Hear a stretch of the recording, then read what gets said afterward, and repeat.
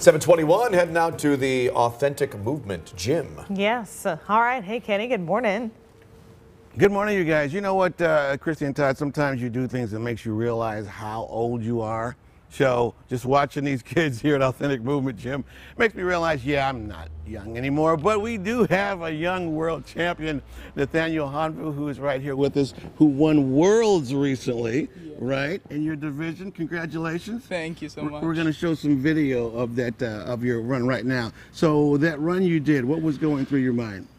I was just trying to go as fast as I could because I knew I could definitely complete the course, but most of the time it's about how fast you could do it. Yeah, but you still have to complete it too. Yeah. Were you fired up? Were you just really mentally centered that you knew you were going to do well? I put so much preparation into all the courses, planning out my strategies and all that. I was so dialed in. Okay, so you know the course before you get there. Is that right? Or when you get there, that's when you start studying the course?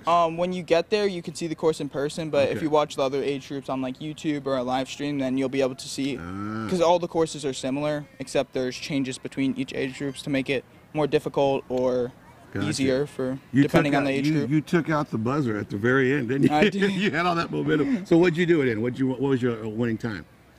For stage 2, it was 58 seconds. Wow, and usually people were doing about 2 minutes, right? Mm-hmm. And so we have a little mini speed course here. Let's see what's happening.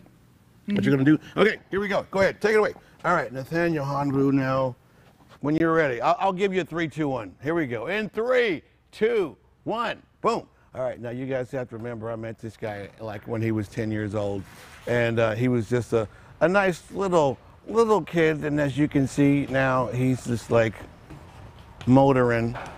He's grown like 2 feet, and we can't even keep up with him, and we're walking. What does that tell you? That's just insane. That's just insane. Okay, that was just like 2 seconds of your life, wasn't it? Oh my goodness, you make it look crazy. Now your mom was there with you. Good morning. Good morning. So I know you were driving yourself a little bit crazy as you watched them do the course? Yes. Yeah? Yes. What was that like?